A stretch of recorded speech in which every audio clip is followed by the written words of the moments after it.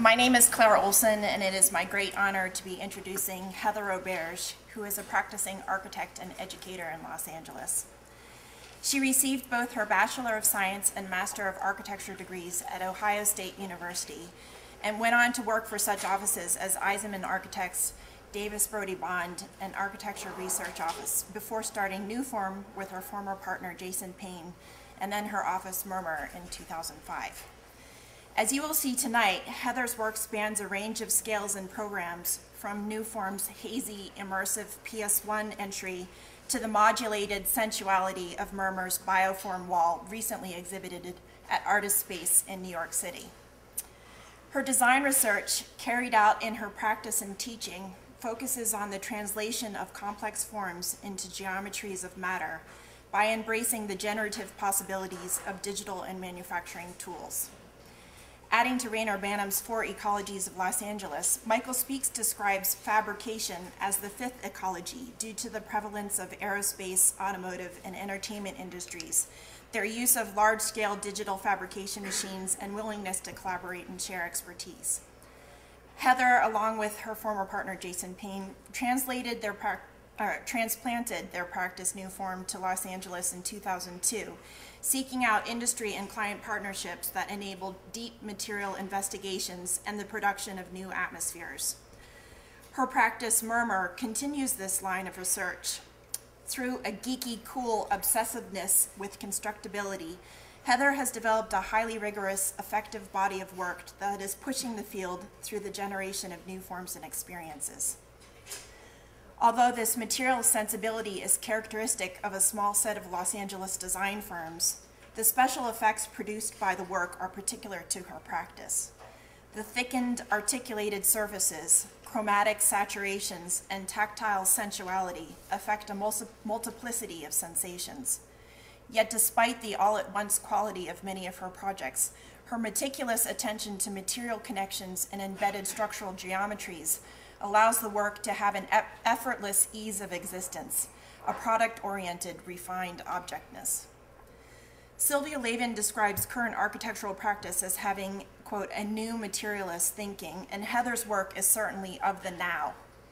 Murmur's Vortex House project, situated high in the Malibu topography, has a breezy, inside-outside quality that embodies the California modernist tradition, yet its geometric and material sensibilities are completely current. As stated before, the contemporaneity of her practice is also reflected in her teaching. As a student of Heather's at UCLA, I found her to be demanding, insightful, and encouraging. She teaches a rigorous yet playful approach to design, utilizing a highly controlled set of parameters. In Heather's fabrication seminars at UCLA, entitled Between the Sheets, students produce tessellated surfaces that have been widely recognized for their innovative and delightful results. Several projects were published in Lisa Iwamoto's Digital Fabrications book, and the seminar work will also be included in the forthcoming book entitled Contemporary Plasticity that Heather is co-authoring with David Erdman and Jason Payne. In addition to teaching, Heather holds the positions of Assoc.Vice Chair of the Department of Architecture at UCLA, and she is also director of the undergraduate program in architectural studies. The work of Newform and Murmur has been published in such journals as Form Pioneering Design, A+U, the Los Angeles Times, New York Times, Architectural Record, Metropolis, Praxis, and 306090. She's received numerous accolades, including an AIA Design Award for Noga Television Reception in Los Angeles. Because of all the buzz, she's been lecturing throughout the country, and we're very pleased to have her here this evening. Please join me in welcoming Heather Roberge.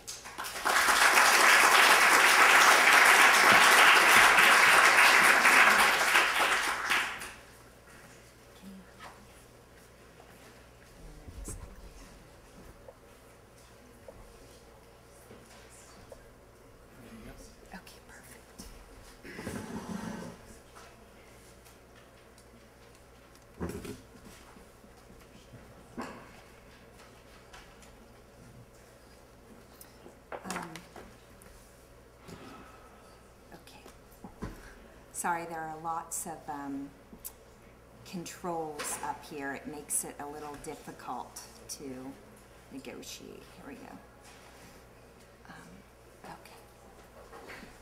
Okay, so months ago when I was asked to give a title to the lecture, I used a title for a research studio that I'm teaching now called The Synthetic Real. And I thought that I would start the talk by trying to explain my kind of work, it's happening now, on this concept called the synthetic real. And I think Claire did a good introduction in calling me the geeky, cool LA architect, because the sort of cool part of the synthetic real is the synthetic part, I would say, and the geeky part is the real part. And I am interested in working on both of those things at the same time, and most interested in how their commingling produces effects, spatial effects and surface effects and materialities that we weren't able to do before we found tools that allowed us to merge this, the synthetic, which I'll describe in more detail, with the real. So my design research is really most interested in working on the ordering systems that are interior to architecture: space, figure, surface, atmosphere, and material assembly, as things like energy, gravity, and technology move through those systems. And the synthetic real is a way of getting at that concept. I'll start by illustrating it with two instances of game design. If one is just this still from a game probably 10 years old at this point called Super Mario Brothers. And as Mario moves through this environment, Mario jumps from block to block and moves at a constant speed. So there's no visualization or influence of natural phenomenon on Mario's occupation of this game environment. This one, called Loco Roco, which is a more recent game for the PSP, is a Japanese design game where the relationship of geometry to environment, or bodies to environment, is much more material and much more real, despite the fact that all of this is constructed in the kind of synthetic space of a game. Then other examples of the kind of potential of the synthetic real are shown here. One is in a piece by a Los Angeles artist named Tim Hawkinson. The other is a building in Basel by Herzog and Demeron. The one in the Tim Hawkinson piece, which is called a motor, there is a kind of contemporary, technologically motorized portrait. So the artist produces a self-portrait, but a self-portrait that is particular because technology manipulates the self-portrait to produce a series of completely artificial expressions and facial conditions that are not possible in the real muscle environment of the face. So what's incredibly interesting about the piece is that as these different parts of the face are manipulated with digital input, the facial expressions become completely man-made, and the audience in the gallery reacts to these various funny or sublime or kind of grotesque facial expressions.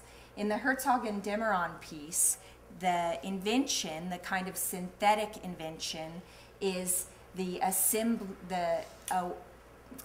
technique for assembling glass panels across a facade and across a building massing that otherwise seems to be incredibly conventional and to respect the kinds of zoning and traditions of Basel, which are quite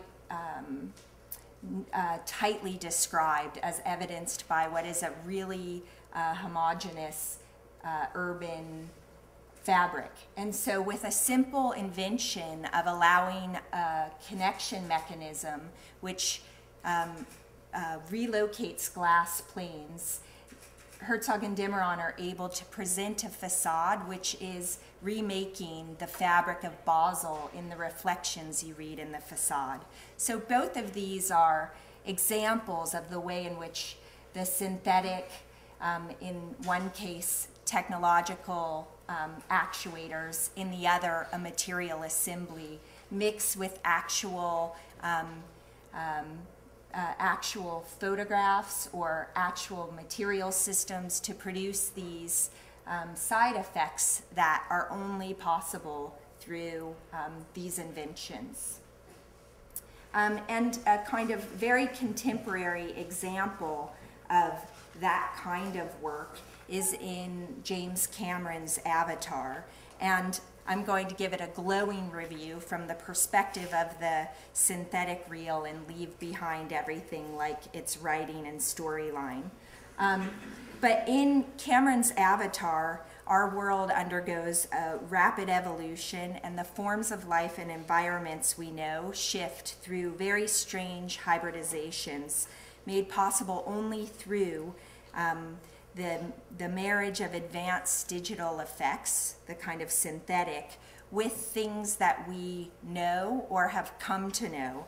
So the materialities associated with deep sea life and its aqueous environment combine with lush and supersized tropical forest and its kind of damp and moisture saturated environment to produce an unfamiliar and yet you know, some wholly sensible biome.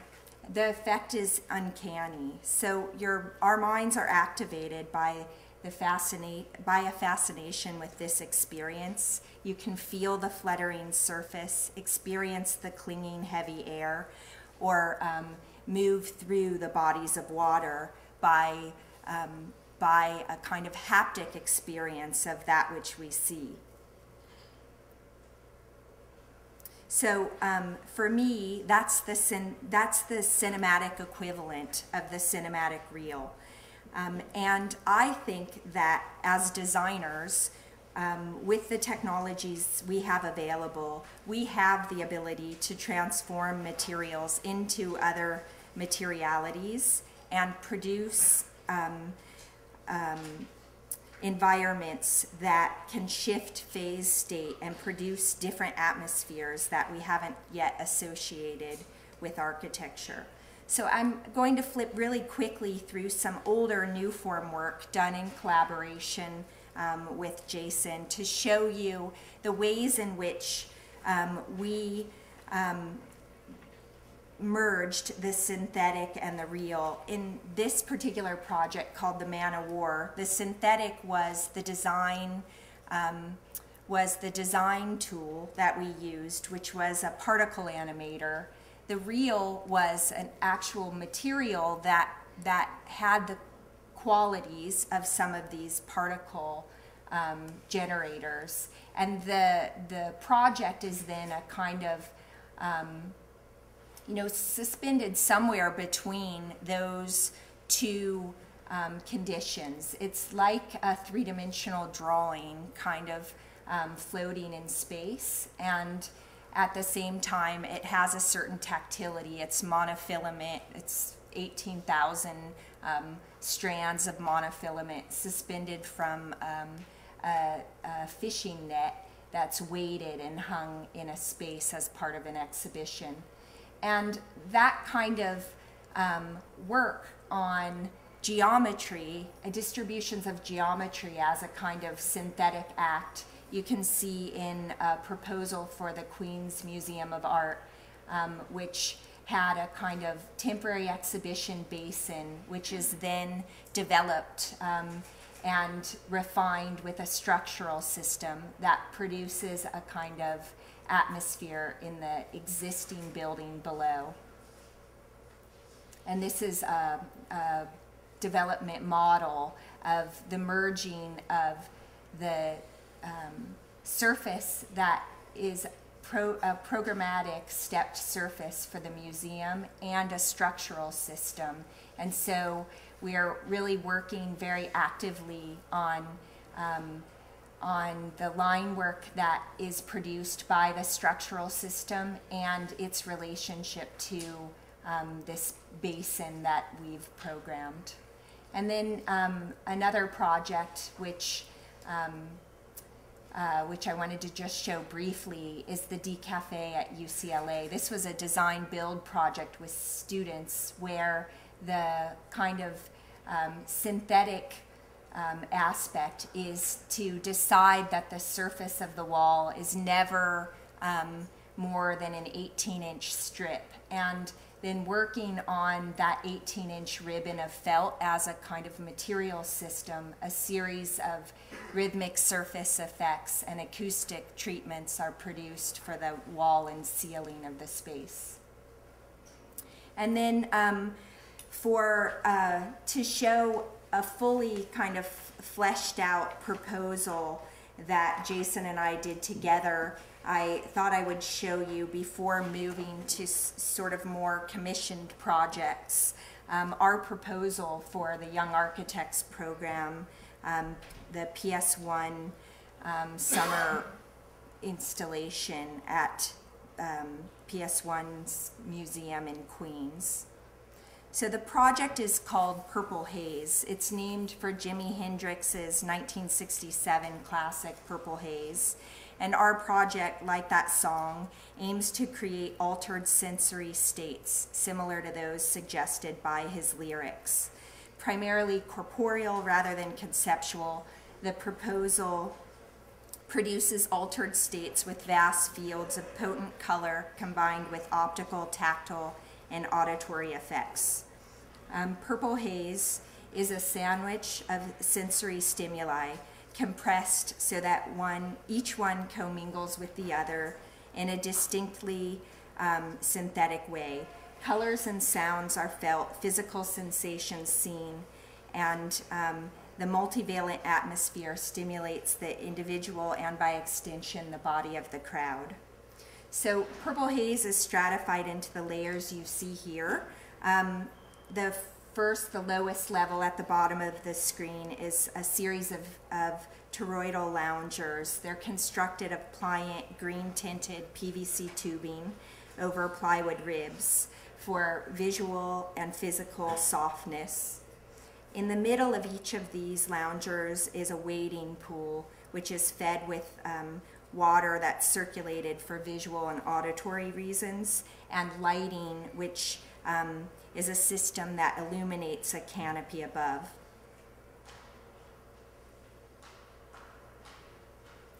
These pools were designed so that each of these 18-foot diameter units can accommodate a variety of crowd densities and also a variety of ergonomic configurations. So from seating to lounging, the section of the lounger changes to accommodate the body. And then another system that we deployed was an artificial climate system. We had, this is kind of inspired the name Purple Haze, but there's a series of distributions of water from kind of heavy particles in the form of fog to mist to rain in one of the galleries. And those climates are meant to kind of densify the atmosphere that occurs between the continuous canopy and the ground plane. So the canopy above is suspended from a series of suspension cables. The fabric, because we are pretty aware by this time of the limits of digital fabrication. The canopy is form found, so a series of ribbons suspend from cables, and that allows us not to have to mold the canopy, but to get a kind of undulating underside to the canopy with really limited means. This is an example of the canopy. So the canopy spreads out through 2 galleries, and it pinches through this doorway. And the canopy is made out of vinyl fabric that's perforated in relation to the lounge system underneath it. So we have large perforations wherever people are dancing and moving about, and small or no perforations in places where people rest on the loungers. And so that allows light to be activated as it moves through the canopy. And the kind of side effect of that is a series of sunspots that move around on the canopy below. And the canopy also, in order to create the kind of dynamic environment that where the surfaces aren't static, we allowed the fabric to, when it was perforated, to dangle into the space below. So when breezes move through the space, these untrimmed flaps of fabric start to flutter and sway in the at the canopy. And then these are just a series of drawings, section drawings, trying to show these various systems, from the kind of climate system to the canopy to the loungers, and the impact those have in the compressed section of the museum. And when we presented the project to the jury, we presented it by really framing the different senses that the project activated, from the visual to the auditory to the tactile, and all of the kind of local decisions about material and the interface of water and material were selected in order to heighten the impact that had on a particular sense. And then these are just a series of diagrams that sort of, in a kind of post-analytical way, look at the way crowds are moved about and organized in relation to our design proposal, and also the ways in which the particular loungers interface with the existing conditions, etc. And then this is the sort of final scheme our kind of final rendering, where you see the impact of the sunspots, the canopy, the loungers, and the crowd in that environment. So now I need to switch to a different. I need help.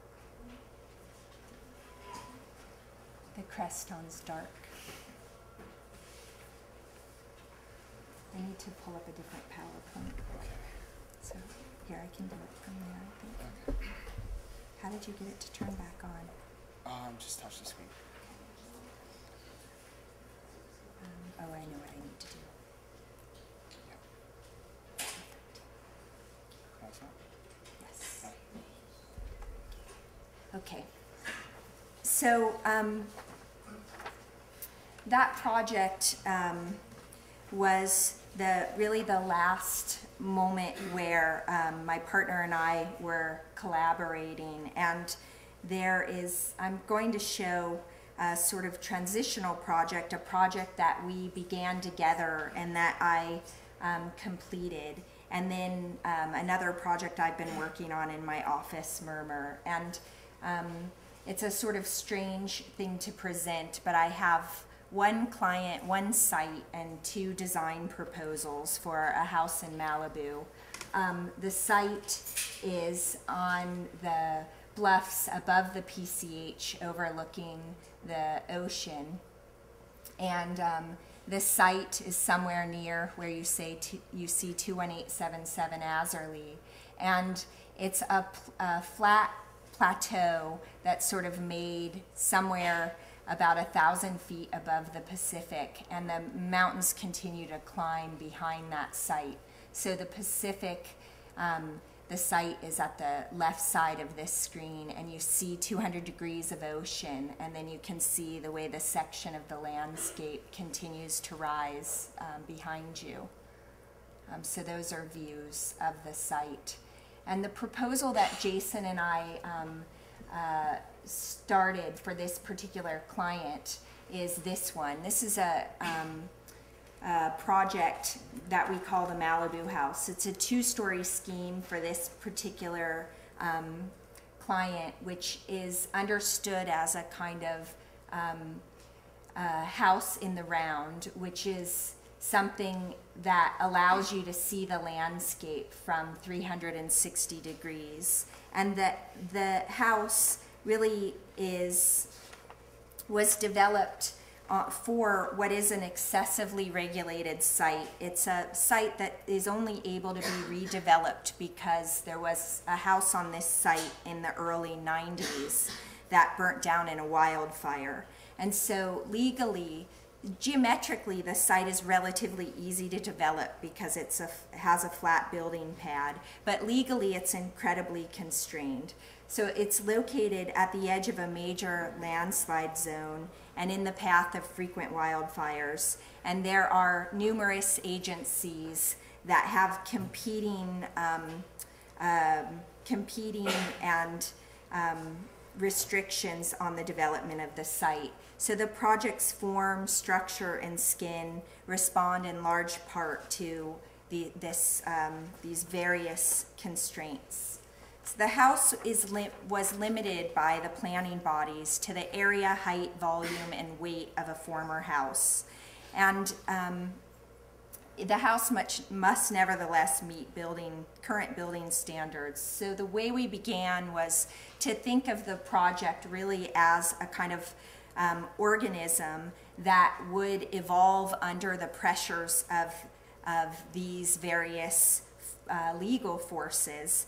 And we started the proposal with a really simple geometric conceit, that of a Klein bottle. And so because we were able to develop interior and exterior spaces, we wanted to find a geometric model that through kind of one volume was able to describe outdoor and indoor spaces. So we used the Klein bottle as a method for involuting and pulling into the exterior spaces while using only one volumetric container. And these are some early studies of how the massing of the project might work. The north is up on the page. The proposal that you see there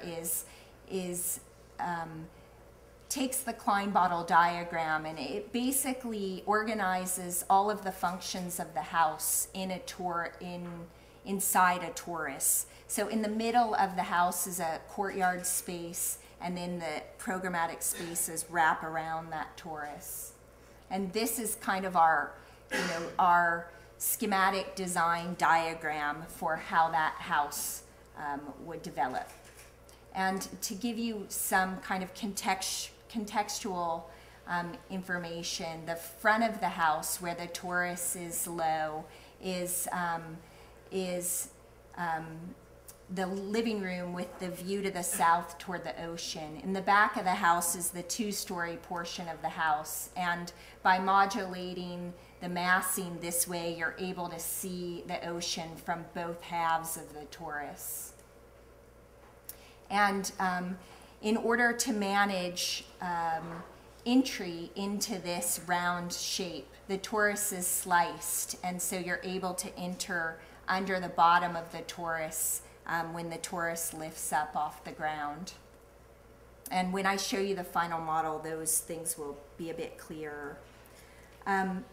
So one of the big problems of dealing with geometric form as complicated as this one is that many of our systems, our architectural systems, are not made to deal with double curvature.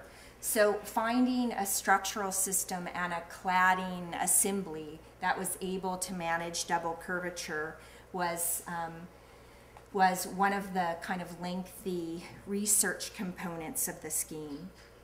So these are a series of structural diagrams that we went through looking for a solution to the structural logic of the scheme. So we tried grid shells, and we tried two-way rib systems, and we thought about a monocoque system. And in the end, this one's a kind of hybrid system. It's got a series of kind of Gothic arches that connect to the floor plate. So it makes a kind of roof with a structured floor plate in the middle. And what we found was that we really had to develop a structural system that was sufficiently supple in order to deal with a variety of load conditions in the house. So to clarify the way the floor plate works, you can see in drawing 3 on the lower left that there's one floor plate that spirals up to become the second floor, and then a shell that wraps around that entire floor plate. So we have a shell with a floor plate at the bottom, and we have a shell that needs to structure a floor plate somewhere in mid-span in the height of the shell. Here is a floor plan which shows you how the program is distributed. You come in through a courtyard, number 5, into the living room, and you can go up to a master suite from the living room or into outdoor dining and a kitchen. There's the floor detail of the floor plate. And then once you're up at the second level, you arrive at the top of the stair, and you can either go into the master suite or switch back and go onto a roof terrace, which has views of the ocean beyond.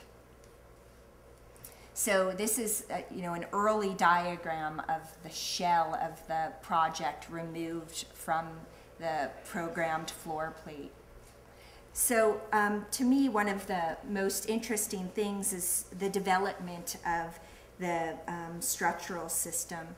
The shell is a series of 39 contoured steel plates, and you can see that in number 1. These are 5/8" steel plates that are plasma cut using digital control to describe a set of constantly changing profiles which describe the space of the house. In number 2 are a series of timber laterals, and these are things that take what are really sort of paper thin steel ribs and keep them at a certain distance apart from one another. In number 3 are a series of timber diagonals which give shear resistance and stiffness to that shell. And then number 4 is a kind of transparent overlay of the skin and a series of apertures that make its way around the shell.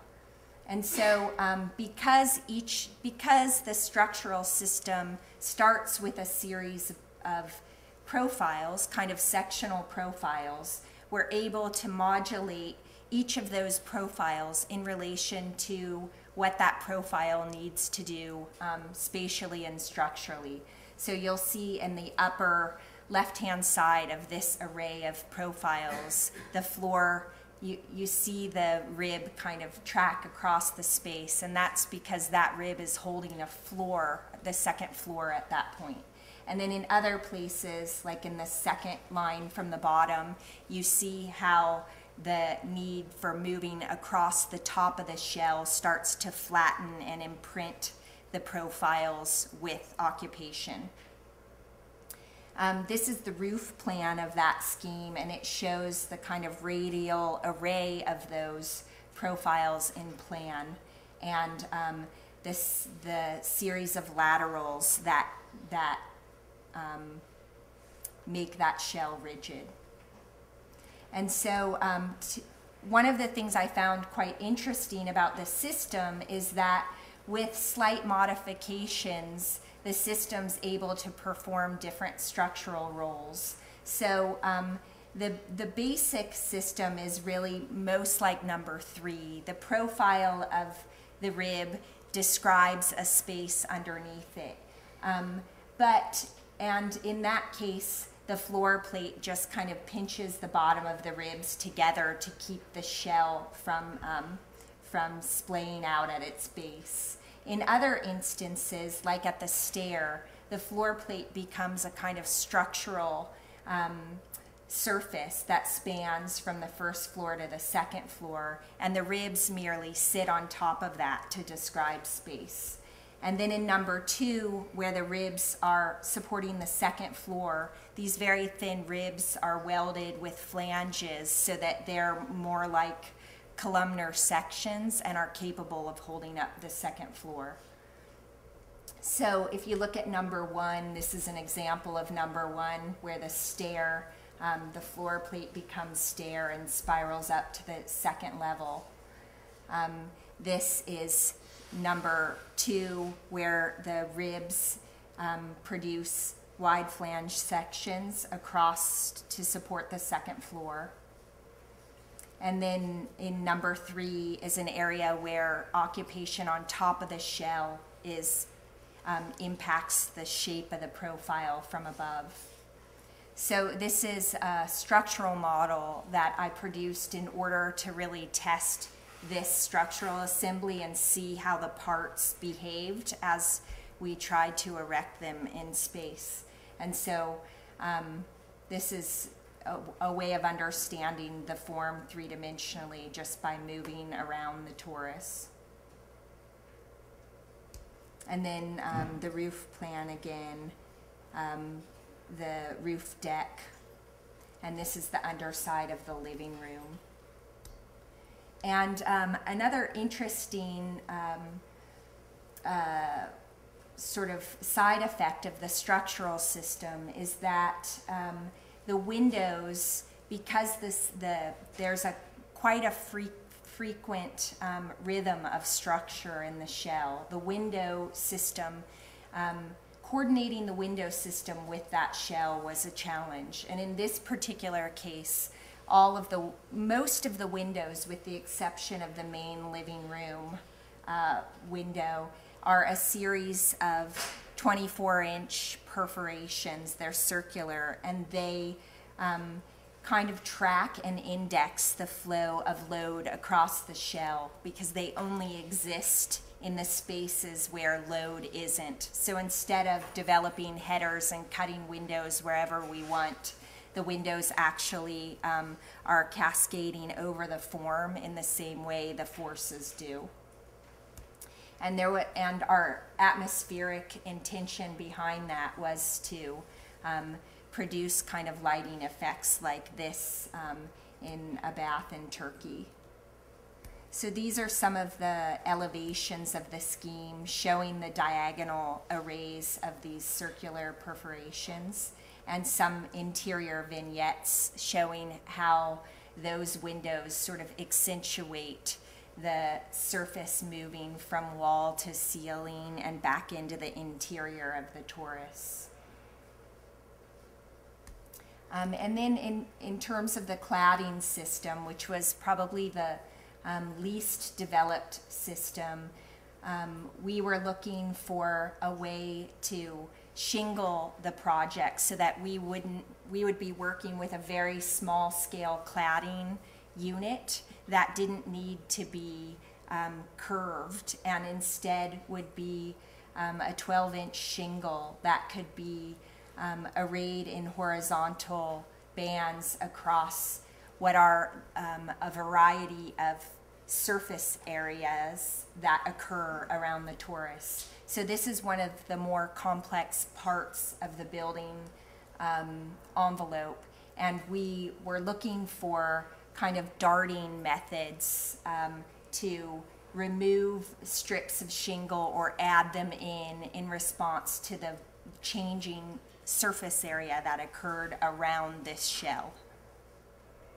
And we also used 3 different scales of shingle, trying to locate shingles where the path of rainwater would go, and using smaller scale shingles where water would converge, so that we could sort of accentuate and emphasize the corroding of copper over time in the particular spaces, you know, in the runoff zones that the shell would produce. The other thing that's pretty clear in the sections and in the roof plan is that there is the double curvature of the surfaces, especially at the roof, are happening in 2 directions. So at a kind of intermediate scale, the shape of the house helps to reduce the thickness of the wall, and the spaces are conditioned by this kind of pillowing that happens in the geometry of the shell. And these are some other sections. The lower one is through the roof deck and the master bed, the top of the stair going to the master bedroom. The upper is through the living room. So that's the first house that was completed with my partner. And that particular project, I'm not sure it's going to take me back. Oh, good. That particular house, because the legal condition of the site's development was really complex and multi-headed, one of the agencies in charge of exercising discretion in the approval of things decided they really didn't like that house. And I think they didn't like the house primarily because it was entirely different from the house that had been there before, and they really wanted the exemption to the code to produce something that was like what had happened before. So they gave us other reasons for rejecting that project, but the primary constraint that was added after trying to permit that project was that the project needed to be a 1-story project, and the height limit was going to be 60% of the height limit it was before. So the kind of bounding box of design constraints was cranked down, and as a result, this is a project that's about to begin construction for this particular site. This one I call the Vortex House. It has some design overlap with the other scheme organizationally. So there are certain things like a courtyard space, a multi-sided massing, which produces extra surface area when you have a view. There are certain kind of overlaps with the other scheme, though the geometric language is quite different. And in this case, the project's ambition, conceptual ambition, is also different. So the project's ambition lies in its dramatic spatial modulation and the saturation of its interior with the visual and geometric material of the surrounding site. Rather than understand the views as a way to release the interior to the exterior, the surrounding geometric and topographic features are drawn into the interior to condition its atmosphere. Artificial and natural geometries are characterized as of the same fluid medium and the house of vortex into which this material is drawn. So this ambition shapes all parts of the house's organization. You can see at the bottom a series of formal diagrams which basically take a courtyard type, and by manipulating its edges in relation to context conditions like a really dominant ridge line, a 200-degree Pacific view, or a canyon view, that massing becomes a 5-sided massing and the exterior spaces that occur within that massing are distributed. And here you can see a sort of unrolled set of elevations of the house in relation to the natural geometries that characterize the rugged terrain that surrounds the house. And below at the bottom is a diagram titled Combined Geometries, and that's looking at the interior walls of the house through apertures that are made on the surfaces of the house to the landscape beyond. And this is a diagram or an image of a Lautner house in Mexico, the Arango house, which has some similarities, but also some radical differences to our proposal. In this particular house, the surveying of the landscape occurs at an upper level under this kind of rounded roof plane, and the house is tucked under this upper terrace. So the house is something that exists underneath what is a modulated landscape condition. And here you can see the stratification of house under roof terrace, under canopy. And in this particular case, there is a modulated roof plane under which the residential program gets distributed, and the roof plane is structured such that when you're in the interior environment of the house, you are experiencing the rise and fall of the roof plane. So this is a view from the northwest of the site with the ocean beyond. This is a view from the northeast of the site. You enter on the back side of the house, and you circulate around an interior courtyard. So the plan, you can see here, north is up, so you slide under the plane of the roof and into a living and kitchen area, or you wrap around the courtyard to a series of bedrooms and bathrooms. Number 5 is an exterior courtyard that's underneath the roof of the project. And down at the bottom is a series of diagrams showing you the way the space of the house is modulated by the folded roof plane above. This is a view of the house from the southwest. And this is just a kind of climactic diagram of the way in which airflow is also manipulated through the 5-sided building mass. And then a series of elevations of the project. In some cases, you can see the kind of dominant ridge lines of the landscape beyond.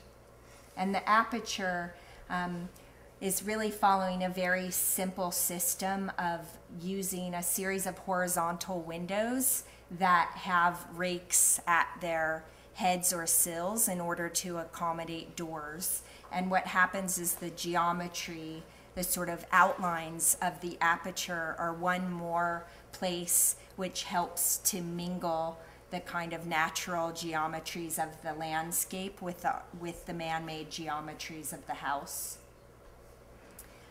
This is a west elevation and a physical model which shows you just the kind of abstract massing of the project.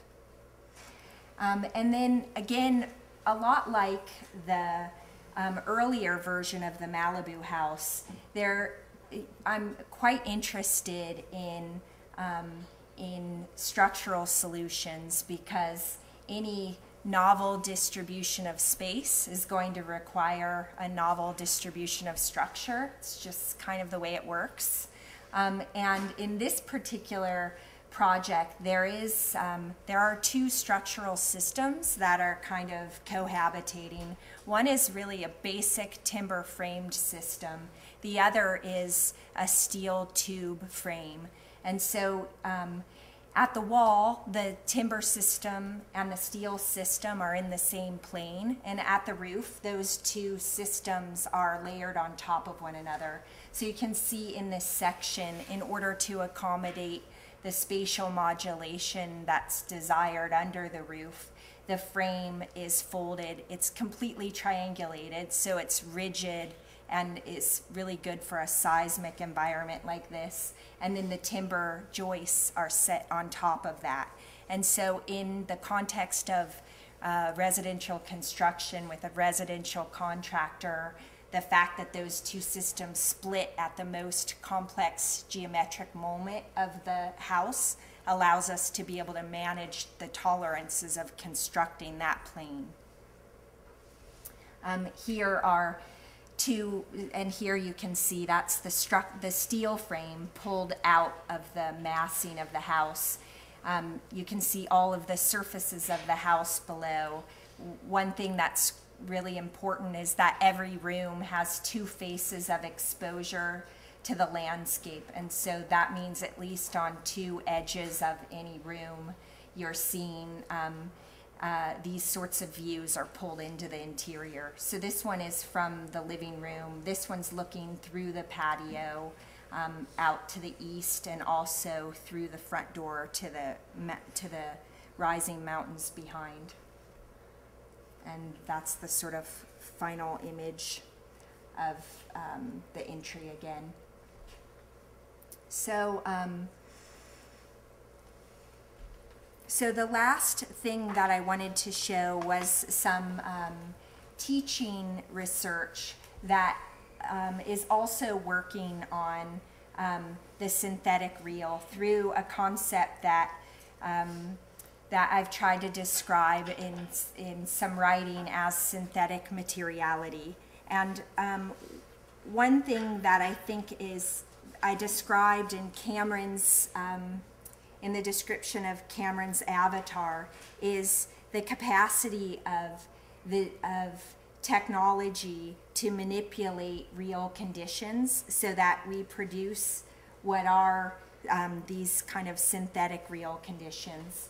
And here are, you know, just a series of Los Angeles design projects that use the technologies that run across the top of this screen to produce different material conditions. And one of the ways in which I've explored this is through a teaching of a course called Between the Sheets that Claire described. So I'll show you that class, the work of that class last. Let's see.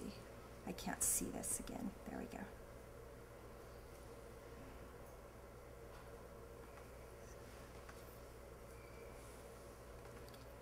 Okay. So the course thesis is that material reality has become plastic. Technology of design and technology of manufacture alters materiality, breeding what can be called synthetic materiality. This is a constructed set of surface effects resulting from the mixture of actual material properties and the geometry-induced properties of digital operations. In the most captivating mixtures, the real and the virtual become so intertwined that one perceives new synthetic materialities. And the optical and tactile sensations produced by these surfaces brings a new lushness to design research. So the course, and this is maybe as much for teachers as it is for students, but the course, the course is a little bit of a critique of the use of technology in the design studio. I had found that we had incredible tools like vacuum formers, CNC machines, and laser cutters that that had been invented for prototyping reasons, and students had begun to use those things as kind of constraints at model scale, where they would make decisions about the height of a model based on whether they could print it in the bed depth of a 3D printer. And so there was this strange mix-up about what would be a constraint of representation and what would be a constraint of manufacture.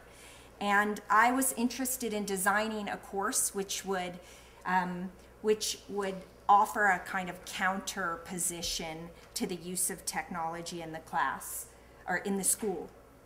And so Between the Sheets is designed to do that. It's called Between the Sheets because the students were asked to use our tools, again, as prototyping tools, and to vacuum form, use CNC machines to make molds, and to vacuum form sheets of plastic on those molds, but under the constraints of a manufacturing process that was outside of our context. So these are some examples, just to let you know what we'll be working on as I lay out the argument of the course of what the students produced. And they were asked to design a series of aluminum facade panels that were influenced by 3 technological shifts, and also an interest of mine in prototyping and using manufacturing constraints prior to design as opportunities for design. And the technological shifts are, ones I'm sure you all know, from the shift from curtain wall to rain screen technology. So we're able to make panelized systems that no longer have to provide the weather barrier of the wall, and also don't need to perform structural functions, with the exception of resisting wind load. And then the second technological shift was the capacity of digital representation to control at a much finer scale the distribution of geometry. And for that digital drawing to command machines directly. So for those drawings to direct machines to do work. So Between the Sheets attempts to choreograph formal experiments in step with computer-aided manufacturing processes, such that the two are linked from the outset. When formal experimentation is conducted in step with manufacturing parameters, research finds its way directly into practice. So rather than translating a pre-existing design proposal as a reaction to technical or material constraints after schematic design, which I'd say the Malibu house is that, we were interested in manufacturing specifications being embraced before design as agents of design innovation.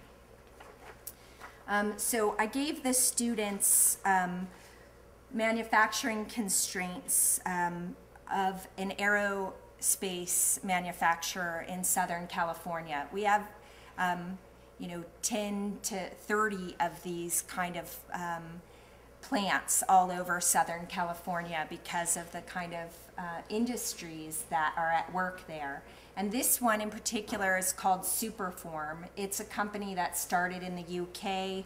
They did the Sainsbury Center in the 70s, but they mostly do car parts and aerospace parts. Here you see parts from the Ford GT. Here are parts from a Boeing 777, and they do parts with one mold that have a lot of geometric demands, and parts that number in the hundreds to the thousands. So if you were doing a mass-produced Toyota Prius, you wouldn't be using this technology, but if you were making 200 aircraft, you could use it, and it's a kind of economical manufacturing model.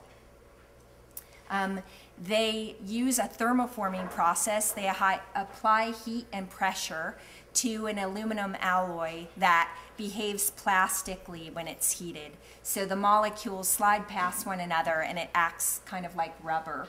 On the left is one of their molds, one of their tools, and on the right is the part that tool makes.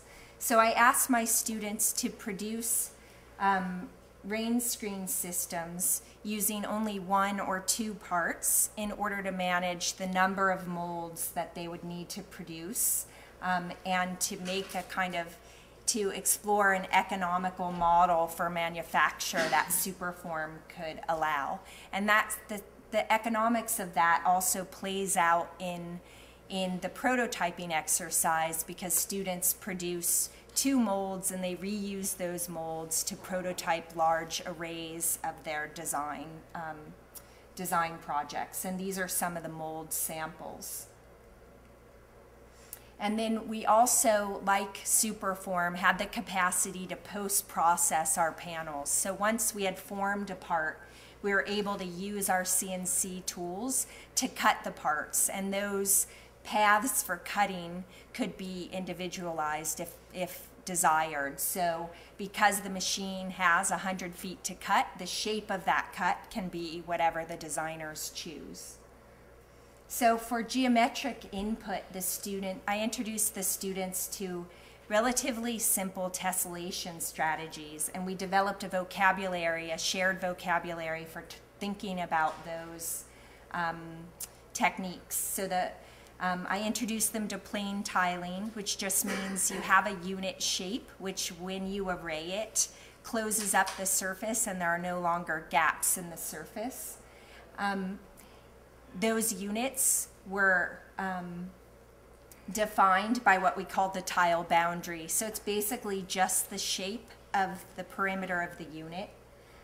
We then distributed a series of field line work. So that's geometry that intentionally breaches the boundaries of the unit and tries to draw geometric fields that are at a scale that's different from that of the unit. Then all of the students had to keep track of what I called substrate line work. How is this system going to efficiently and predictably connect to the wall beyond? And the last kind of bit of vocabulary was panel morphology. So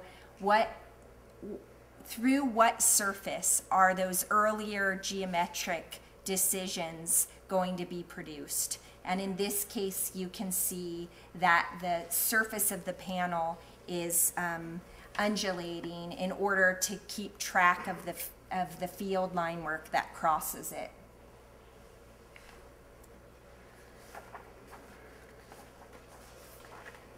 So in this work, aluminum's intrinsic qualities are transformed by extrinsic geometries, rendered as these things I described: the panel boundary, the field line work, and the panel morphology.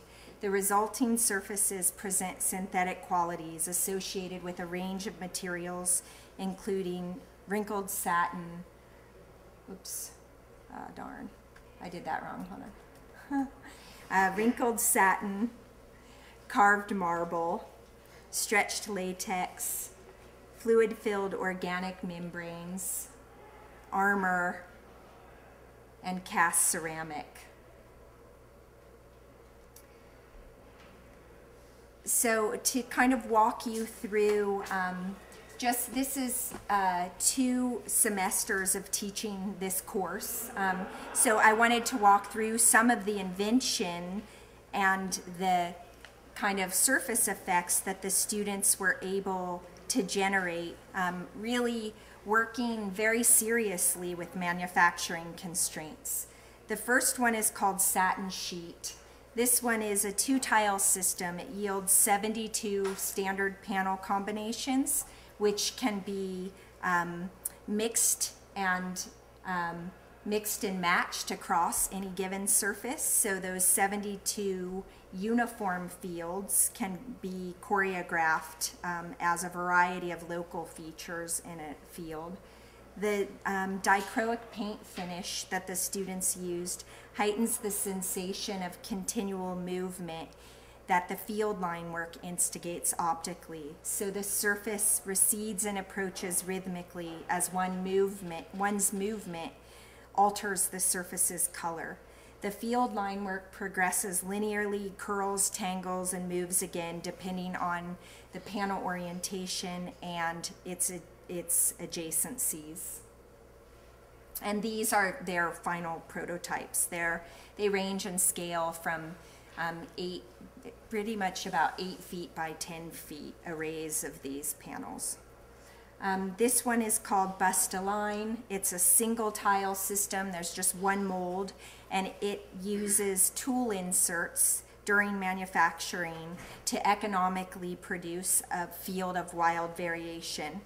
By accepting and emphasizing the tile boundaries, the panel surface raises and lowers in relation to the hexagonal boundary. And at the same time, the hex boundaries are moving forward and becoming more visually pronounced, or are receding and becoming lost in what seems to be the undulating folds of a carved marble surface. And you can see here where sometimes the panel boundaries get lost in the field of the panel, and at other times you get a kind of deep embossing and relief at the tile boundary. This project is called Shiatsu. It takes advantage of the duration of the thermoforming process to modulate air pressure through a series of independent chambers. So these students abandoned all molds and instead invented a device to deliver through chambers compartments of air pressure. And because they can do that across a square, they're able to change the number and location of features on a series of square tiles to generate a variety of effects seen on the lower left. The resultant material resembles latex, which is stretched from behind, and the features kind of rhythmically and unexpectedly emerge. Point Blank is a project that actually adopts more than one manufacturing technology in order to proliferate part counts. So they were dissatisfied with one or two parts and researched other methods of fabrication which were less expensive and could do lower amplitude panels. So some of their panels are manufactured through stamping technology, and others are manufactured through thermoforming processes. And as a result, they are able to modulate the density and amplitude of the tile system by mixing manufacturing strategies.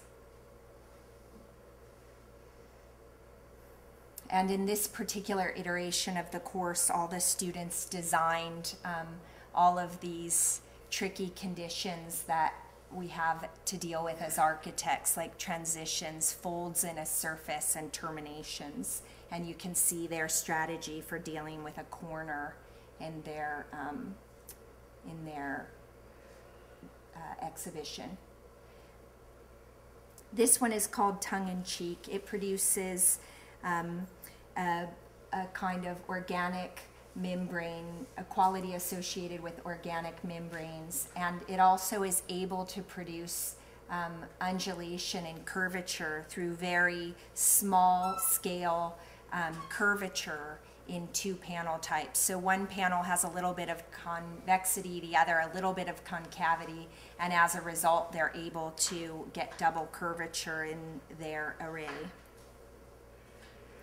The other development here is that they actually take the panel morphology and allow it to overlap their panel boundaries. So they produce something that looks like an undercut. It looks impossible to manufacture using this technology, but they were quite creative in the way parts were removed from molds, and they were able to get these undercut qualities and also disguise tile boundaries by pushing the inside of the tile over the edge. And you can see here in their array the kind of curvature and undulation they get out of the parts. This one is Intestines and Roses. The invention here is that the students took the field line work and redrew the tile boundaries so that the tiles become disguised in the similar geometry that's inside the panel field. And the sort of most convincing image of this is in their final array, where it's really difficult to actually draw out where the edges of panels are. And they heightened the kind of softness and seeming expansion of this surface by painting all of the deep recessed areas a darker shade of red and allowing the more inflated areas, the kind of advancing areas, to be a brighter red. This project is called Nurples. I haven't made the disclaimer yet that I named none of these projects, but Nurples is quite similar to Intestines and Roses. It also disguises the tile boundary, so you can see that there are a series of kind of pixel units inside the tile, and the tile boundary is redrawn around those parts. And their invention or contribution to the class was really to develop a kind of painting strategy and a masking strategy, which would allow them to do kind of painterly effects across that surface. And the paint color didn't align with the panel boundaries, so they're able to really, in a more mosaic way, produce the color that slides across the field. And this is their scheme. And the last student project I'll show, and then I'll just show you one example of what Superform made for me. This is a project that's just called Panel. It's a triangulated system. It uses a kind of polygonal mesh logic to design a series of connections that allows them to basically clad anything from a sphere of a particular diameter to a concave or convex surface. And these are some of their renderings looking at, how to deal with transitions. And this is their array. So you can see in this view, you're looking toward a convex surface, and in this view, a concave surface. And that's the degree of modulation they can achieve with their connections. And then the last project is just a project that my office did for the Matters of Sensation show at Artist Space. And this is one where Superform agreed to make about 50 panels using one mold and using a kind of fabrication chamber that they had already. So I had some constraints of one mold and an 18 by 18 panel. And I produced a series of kind of 3-part hexagonal ovoid masses that kind of slump in a variety of directions, and they modulate tone with a series of kind of surface features. And I was trying to see how I could actually embed units within the unit boundary as a way to try to disguise the fact that I only had one tile. And in this case, in certain views, these are kind of production views of it. In certain views, you can see that there's a kind of organic quality to the masses because there are 6 degrees of rotational freedom, so you get sort of, you can't really read the logic for how the masses get distributed, and the quality is organic as a result. You can't read the math of the system except at its boundary. So I feel like I talked too long. That's it.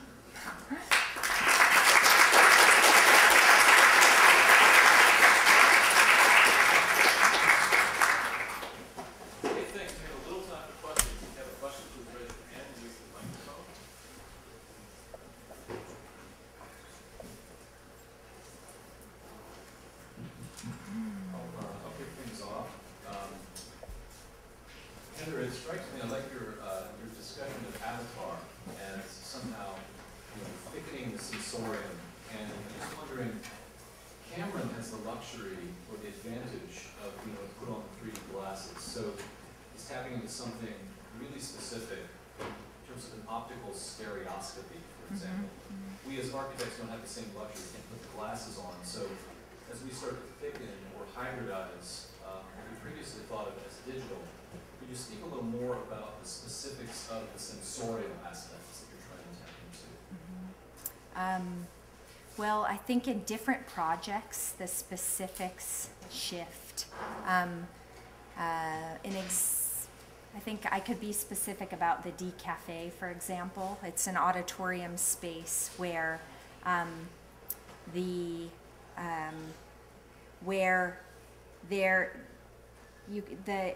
configuration of the felt sheets moves from presenting their actual material conditions. So at certain edges, you just see a thin, 3/8 inch piece of felt.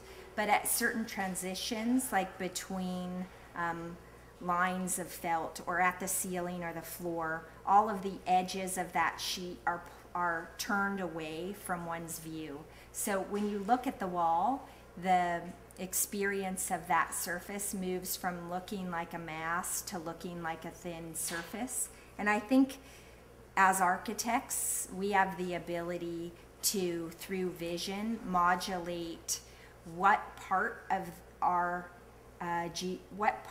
geometric distribution people are seeing and how that relates to different topologies. So sometimes I think you can really play games doing that. You can either make things appear thinner than they might be in relation to what they are just beyond that thin edge, or you can make them appear thicker than what they are. And I think we manipulate sense by kind of playing that game about exactly what is our viewer looking at. And in different cases, it's about whether you're kind of foregrounding line work or you're foregrounding surface or you're foregrounding mass. And I'd say that's kind of how we do it. The second part of that answer is that because we have such control over distributions of geometry, we can make things that are rigid. I mean, they're rigidly constructed, but they look soft because we're presenting the geometries affiliated with softness to our viewer. I was just in the collab over at the warehouse, and there were cubic stools that look incredibly rigid, but you touch them and they're soft. And so I think we can play with whether our geometric description aligns with materiality or intentionally slips from it. And those are ways in which I see, like in the Loco Roco game, that even if we don't touch the materiality of something, or we can't confirm it with touch, we can experience it with our eye. And I think it's just in how geometries are distributed. Heather, it's very good to see the work, and it's very, very beautiful. And I do like this notion of the slippage. It's great. It's like the notion of that downy fabric softener ad. The slow motion and the deflection of the towel gives the impression of softness, which is great. It's a building, it's a commercial slip. But thinking about your house, and thinking about the Torres house, and the ways in which you needed to figure out how to clad something which could take the deflections of the surface, and then looking at the tiling exercises, have you begun to think about the way that these surface explorations could also feed into the notion of sheathing, scales, the kind of surface treatment that you'd find in shingling, for instance, in the house? In some design work in the studio, my students have been working on that problem. I mean, I think in my professional work, I'm dealing with so many forces that I can't always push the research that's happening in the academy directly into that. So I'm kind of dealing with different interests all at the same time. And I think that in that house there was, in the Taurus house, the Malibu house, there was the desire to use lapping shingles and to form those things to produce these a thicker cladding strategy. But that was always very schematically rendered, and we never, because the structural system was really tough to actually resolve, we never really fully developed the cladding system. So I would say that right now I have kind of patterning and cladding research, and I have volumetric research, and I haven't really brought those two things together. There's always been an interesting conversation about if you have fabric effects in this rain screen system, how does your massing get rethought in relation to that?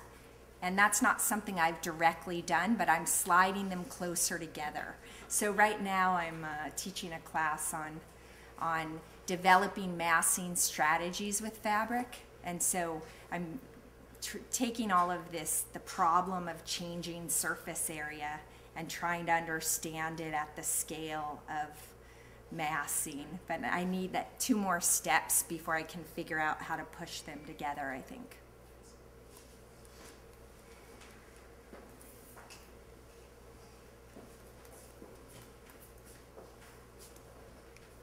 Okay, if there are no more questions, thanks very much, Heather. Thank you.